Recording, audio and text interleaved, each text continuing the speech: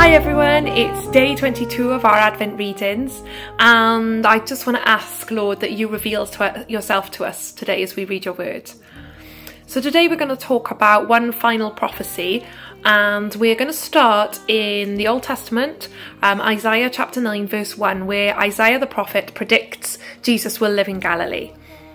The land of the tribes of Zebulun and Naphtali was once disgraced, but the future will bring honour to this region. From the Mediterranean eastward to the land on the other side of the Jordan, and even to Galilee itself, where the foreigners live.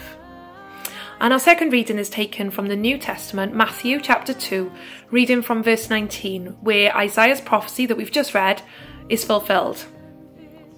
After Herod died, an angel of the Lord appeared in a dream to Joseph in Egypt and said, "Get up, take the child and his mother, and go to the land of Israel, for those who were trying to take the child's life are dead."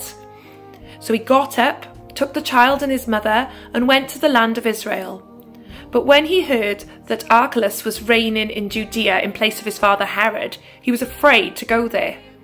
Having been warned in a dream, he withdrew to the district of Galilee, and he went and lived in a town called Nazareth.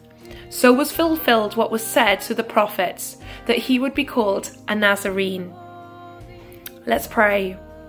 Lord, we pray for our community this Christmas. We pray that as Christmas Day approaches, we may all take some time out of the busyness to reflect again on this great Christmas story.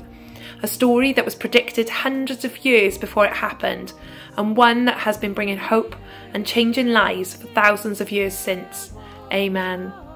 I just want to say before I go that God loves you. He gave his son for you. Have a great Christmas, and join us again tomorrow.